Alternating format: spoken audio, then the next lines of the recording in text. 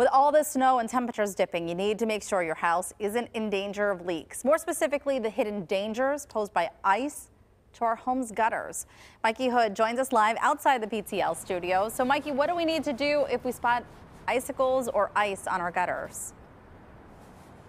Oh, Heather, David, good morning. I have the perfect answer. And it is cold outside this morning, and while you're at home in your furry socks and in your blankets, ice and snow could be causing damage to your house. So Andy Amrhein is here to the rescue from Evey True Value Hardware to tell us what to do.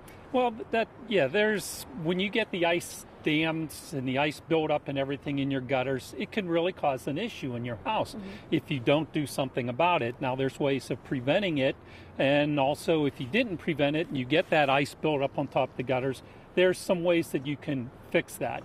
The easiest way to prevent it is to make sure you cleaned your gutters. Okay. Now, we're already into the winter.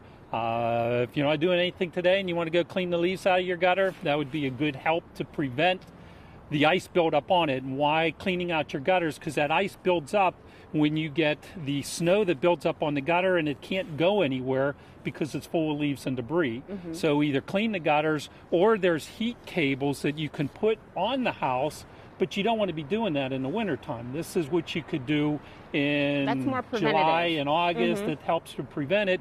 And these heat cables for the gutters are marvelous because they work on a thermostat that if it gets cold, 30 degrees, they turn themselves on. And when it warms up again, they turn themselves off again. And what the heat cables do is they prevent that ice and snow from building up inside the gutter and up the roof itself.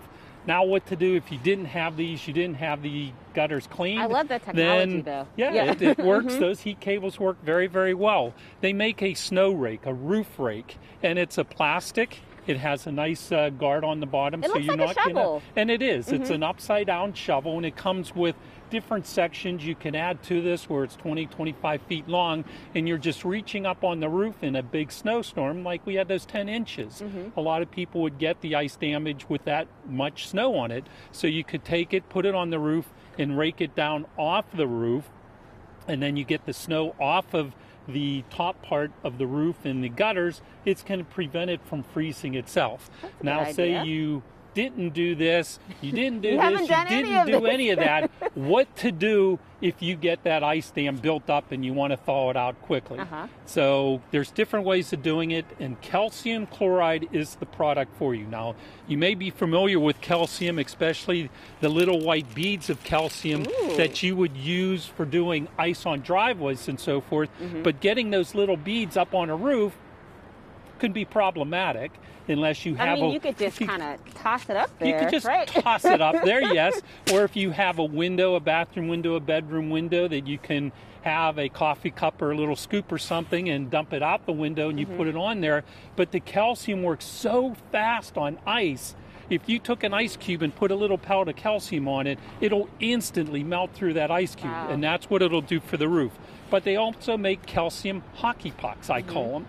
But these are roof melt pucks. You can buy a container of these pucks, and how easy are these going to be to throw up onto the roof, like throwing a baseball or a tennis ball up on the roof instead of trying to use those little pellets. And so this is different than salt. This works much better than salt. This is calcium. You cannot use rock salt. Rock salt will not melt the ice, plus rock salt will damage your gutters because it's very, very corrosive. And magnesium, the other salt product, it'll work, but it takes longer because calcium works super, super fast, and it also works in like minus 40 degrees. So it'd be the best product. If you do get that ice buildup on there, you'd want to get calcium in those gutters as quickly as possible to melt it away. Andy, you saved our homes. Thank you. That's what we're here for. Great tips, and we'll send it back to you guys. Happy New Year, and stay warm. Happy New Year. Such great information. Mikey, Andy, thank you so much.